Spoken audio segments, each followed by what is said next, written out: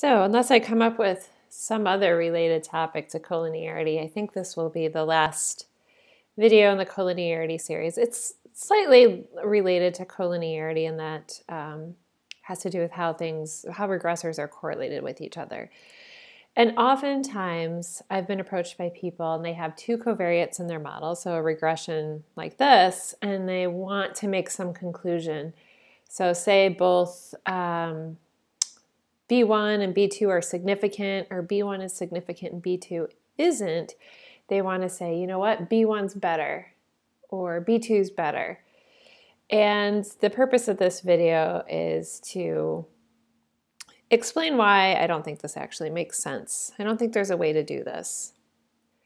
So I've been using a lot of Venn diagrams to illustrate some of the points with collinearity because they're handy, but they can be a little misleading. And we'll see it's because the way the model behaves depends on how things are correlated. So this overlap corresponds to some type of correlation between x1 and y.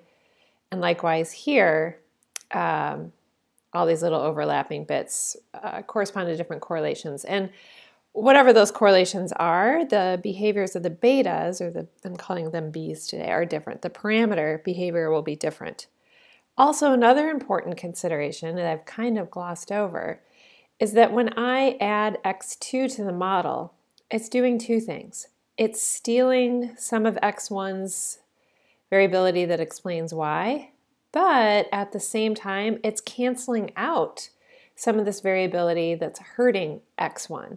So it turns out that if you have a lot that doesn't overlap with the variable of interest, that's bad. So you can have kind of an assist from another covariate if it takes care of some of that badness. So I'll explain this in detail through a set of examples. So again, the common goal that I hear frequently, and with reason, I can totally understand where this comes from, is you'd like to say x1 does a better job than x2 in your model. And we want to get at these unique bits, like this little bit here. We want to say, you know what, this is smaller than this, so x2 wins. But the story is actually a lot more complicated. This is smaller than this, but what about this part here that overlaps between x1 and x2 and not y? How is that impacting the coefficients for these bits here? Okay, so there are a lot of moving parts here.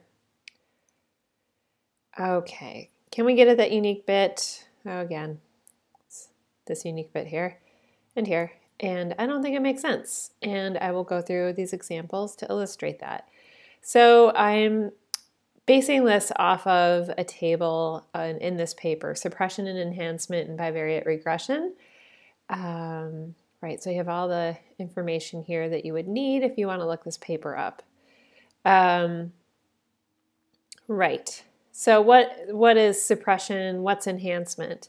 Turns out they're kind of one and the same. Suppression corresponds to the betas. So some of the bad variance of a covariate is suppressed by another covariate giving it a boost. So if your Venn diagram, I know I'm still using the Venn diagram, so I'm trying to explain them more completely. So in this case, x2 is interfering with x1, but most of the interference is kind of good. It's taking away this part of x1 that's not important in terms of explaining why. So it allows x1 to do a better job. So that is suppression. It's suppressing, it's counterintuitive because it seems like it would be enhancing, but it's basically suppressing this chunk of variability. Enhancement refers to R-squareds, so from the model fit. So the sum of individual models R-squared is smaller than the joint. So typically you would think that these individual model R-squareds would sum up to equal the joint. That would only occur if x1 and x2 were independent. But sometimes the sum of these R-squareds, so what they each explain on their own, is less than what they explain together. And that is called enhancement. And enhancement implies suppression, right? So it implies that one covariate is suppressing some unuseful part of another covariate. So since these two are related and to avoid further confusion, I'm only focusing on suppression here. Okay, so focusing on suppression. So instead of focusing on R squared values, I'm going to focus on the betas, or the B's. I'm calling them B's. So here are the two models. The idea is that you look at X1 by itself, you look at X2 by itself, and then you look at the model with both. So I'm using this B1.2. This is the parameter estimate for corresponding to X1 adjusted for X2. And B2.1 is the parameter estimate for X2 adjusted for X1. Okay, so hopefully that is clear.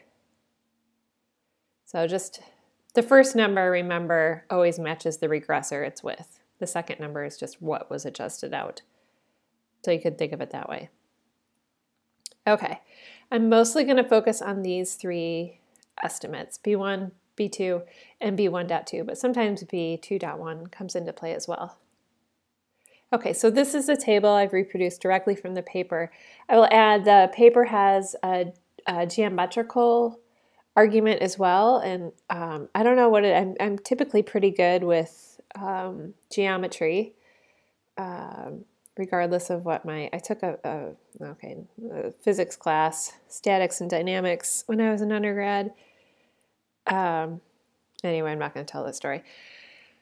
Okay, I'm pretty good with geometry, but it turns out that with regression, the geometrical arguments, they just don't always work for me. So because of that, I don't typically teach them very well, and I try to avoid doing it because it won't come out right. But if you love that sort of thing, get the paper, and it has some pictures in it that will help explain these different phenomena and the effects on the regression coefficients. Okay, so there are multiple examples. I will distribute but not run our code that illustrates each of these examples. So there's a link to that in the toolbox. You can just download it and run it yourself and compare the correlation settings to the effect on the standardized regression coefficients. Taking into consideration it's data with noise. These are, properties that hold, in infinity. Okay, so what do we have here? The first is a really simple case. We have uncorrelated regressors, so X1 and X2 are not correlated with each other.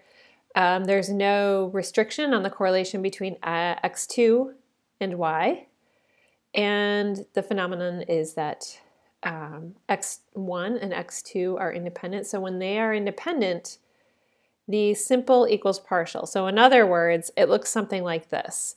So it turns out the beta for X2 is exactly the same if you're looking at the model with just X2 in it, or the model where X2 is adjusted for X1.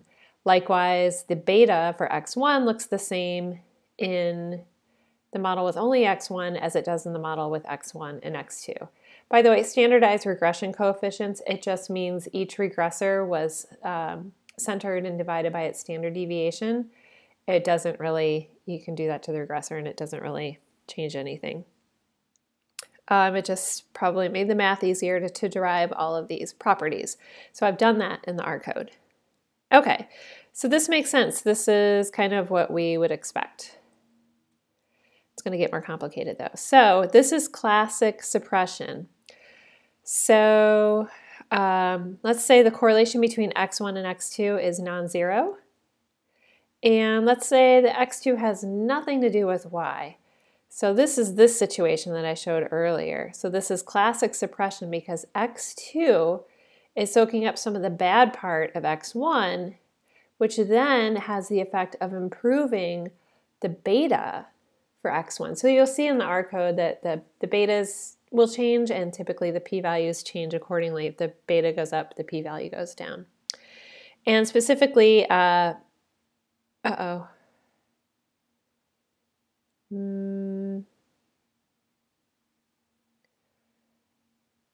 think there's a typo here. This should be, let's just check the paper. Beta 2, B2 less than B1 less than B12. Okay, I did have a typo, but it's pretty obvious. So B2 would be 0 because it's unrelated to Y. B1 will be bigger But B1, after adjusting for B2, will actually be even larger. So the parameter corresponding to X1 is improved when X2 is put in the model. Okay, so hopefully that makes sense. My apologies, these should be switched.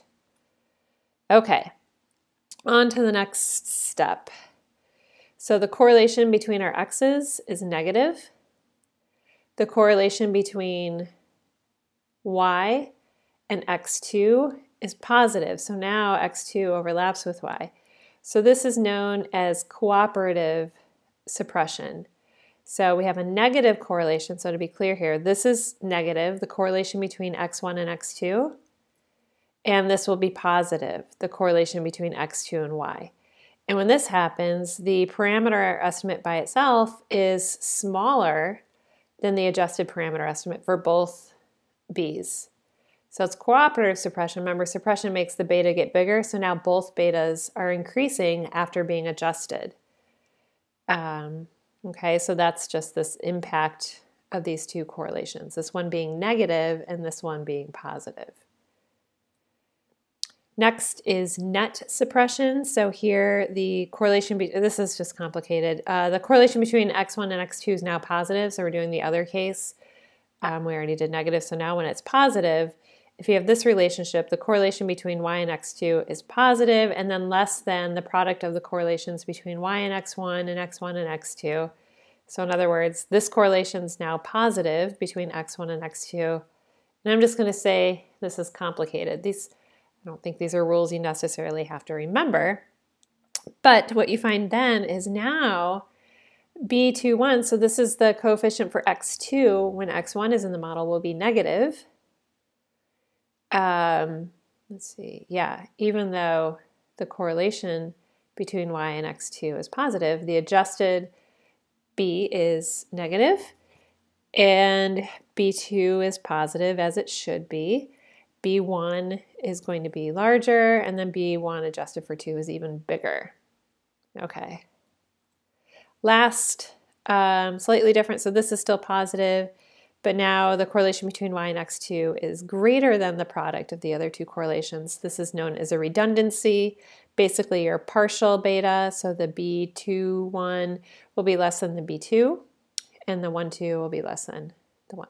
So it's almost just kind of a normal expected thing that the partial, is that normal?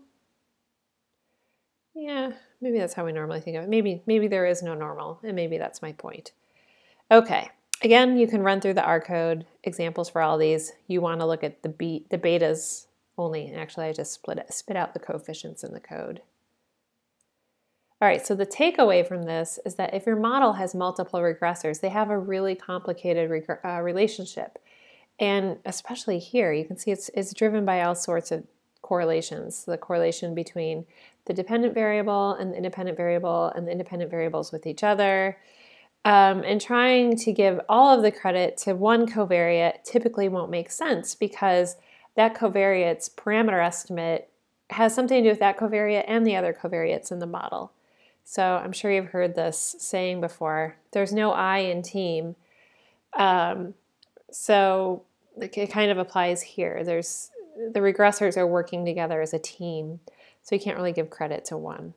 This might be an American saying.